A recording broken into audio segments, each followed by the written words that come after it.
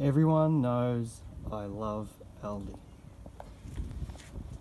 So I covered it completely in oven cleaner, took about a can, and left it for half an hour to set up.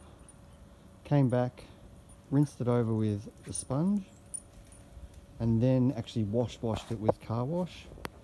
I took the headlight covers off, they're sitting over in the trailer because I like a good headlight cover, but I remember a few years ago I lost one when it got stoved in here, and I sourced another one from the wreckers for $5.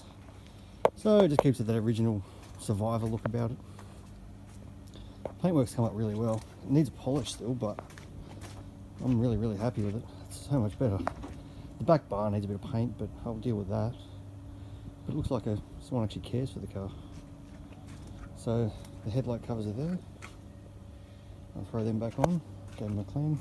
The boot, I got a hose and I just cleaned out all through here because it was just chock-a-block of mud. Just pulled the boot lining out, hosed everything. And under the bonnet, just there, deal with that. Under the bonnet,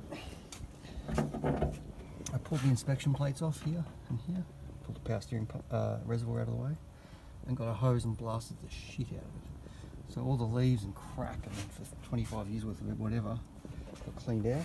So it's actually sort of semi-nice, and nice air will flow through there now. And I think I washed, there's the mud there. That was the mud that came out of inside the valance panel for the windscreen wipers. Yeah, I'm really happy with it. So give it a polish, get the dog out of the picture, and yeah, it'll give it a survivor look.